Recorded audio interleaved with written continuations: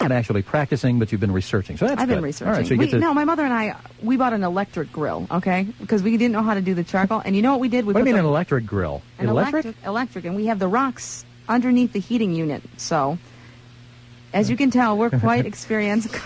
The rocks? The lava rocks, they're supposed to be on top of the heating unit. Well, we couldn't figure out why it wasn't cooking anything. Yeah, right.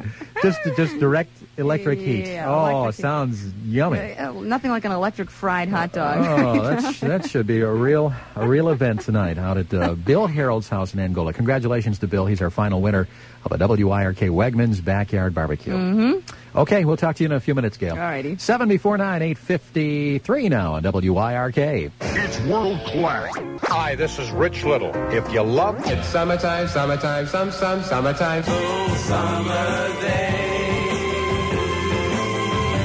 In the summer, in the city, in the summer, in the city. Oh, summer love.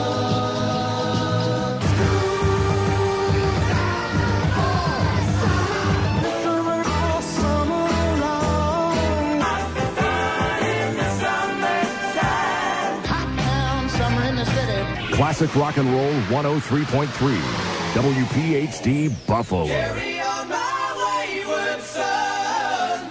Brand new Janet Jackson song. How long has it been? It's been like 2 years since the last. 2 years. 2 years. So you can mark that on your calendar, hang it up on the refrigerator wall. Next Wednesday, the new Janet Jackson release right here, Magic 102.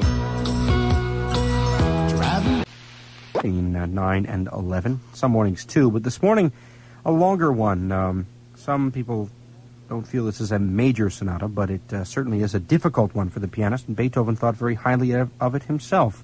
It's not one of the familiar named sonatas, but it dates from just at the turn of the 19th century now. We're up to 1800.